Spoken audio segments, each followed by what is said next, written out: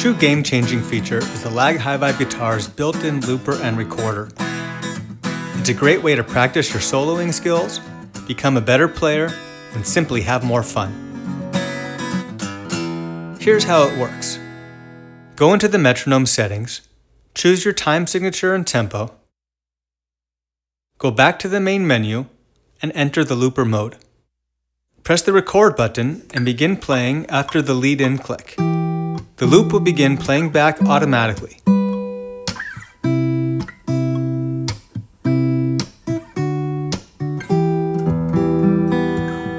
You can stop the playback anytime by pressing the stop button and play it again by pressing the play button. The loop will be saved in the HyVibe system's 8GB memory and will be available for playback until the next loop is recorded, even if the guitar is turned off.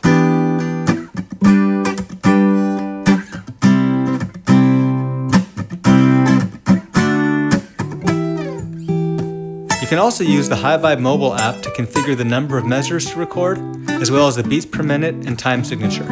First, make sure your guitar is connected to the app. Then click on the metronome settings button located on the bottom tray and adjust the settings on the screen. To activate the looper with the app, press the loop button located on the bottom tray, then press the record button on the bottom tray.